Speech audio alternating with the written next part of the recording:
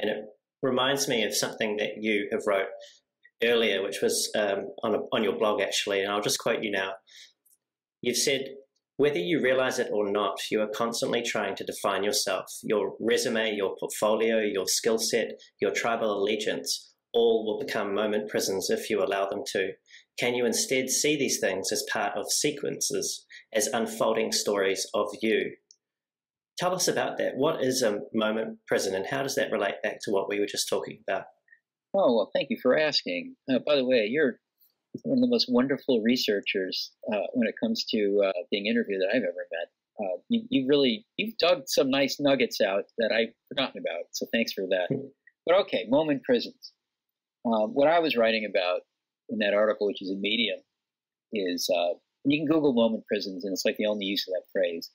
I find it very frustrating being the veteran of battle after battle after battle between, let's say, the information architects and the frustrated young Turks of interaction design who split off from them about 15 years ago. And, you know, I guess there's no avoiding it. You are going to have these splits. And like I said, that's where the interesting stuff ends up happening. But I feel like we get so wrapped up in the definitions. And let's say, or the terminology. Let's say the term information architecture was really valuable at one point. And, you know, it pulled together, in our book actually helped, people of all kinds of backgrounds and from different professions and really these different silos who all suffered from information problems. And whether there's too much, they didn't know how to manage it, they didn't know how to organize it, they didn't know how to make it findable.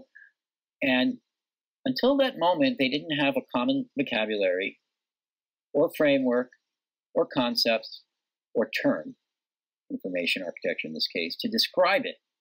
And voila, suddenly there was that, and people could have conversations, and that's half the battle. That's that Rosetta Stone I was talking about. Great. And then suddenly, information architecture didn't seem relevant any longer.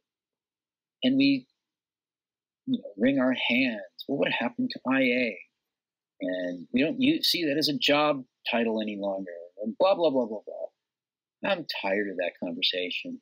I have been for some time because we become so invested in these terms and these definitions that it becomes a millstone around our collective necks. And suddenly we're fighting about this stuff when we should really be exploring together, well, how can we build an even better Rosetta Stone? How can we grow our knowledge together? Instead, we split into these ridiculous tribes, which I guess there's just no way around it, but we shouldn't. Then the new tribe is really interesting for a moment in time, and it comes up with its own great idea, which then after a short amount of time becomes a prison. And that's what I mean by moment prison. So I see metaphors as moment prisons. We get caught in metaphors that were great for a moment and then become confining. I see definitions of professions that just can't keep up to date with the swirl of change that we face in this world. And I feel like there's better ways to do it. You want to understand a field like interaction design. Don't define it with a dry, ridiculous 20 words or so. Do something like look at a program for the interaction conference. And then, better yet, look at it from year to year to year, which you can do pretty easily. Print those pages, those program pages off. Those are each snapshots of something that's constantly moving. They are moments.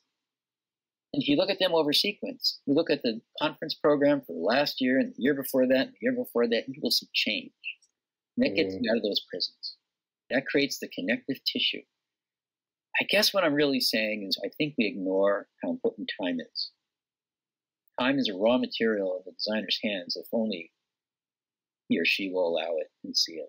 And we get so stuck in that particular snapshot of the moment, and we just totally miss out on how everything we work with is constantly changing. And our designs and really our minds don't keep up with it because we are so locked in these prisons.